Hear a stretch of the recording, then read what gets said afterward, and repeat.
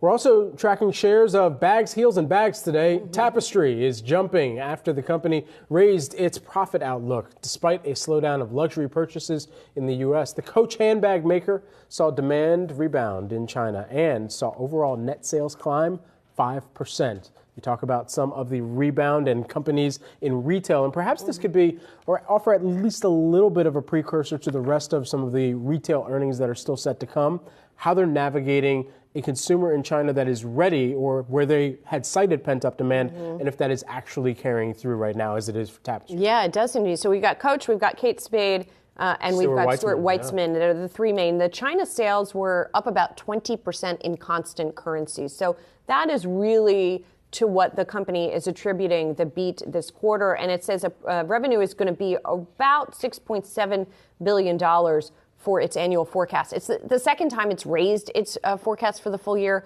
over the past 3 months. So just ratcheting up expectations. And as we look to the read-through for retail, I think obviously the read-through would be to the higher end of retail, to China exposed retail as well. So we're going to be watching those types of companies very closely. I mean, I almost even bought some Tiffany Air Force Ones during the first quarter. Yeah, well, that's more of an LVMH brand. LVMH, yeah, but the high end, I would say. Right, is what it. Nothing but high end for Bradley. Nah, I mean, look, man, I still shop anywhere. I was at Target yesterday.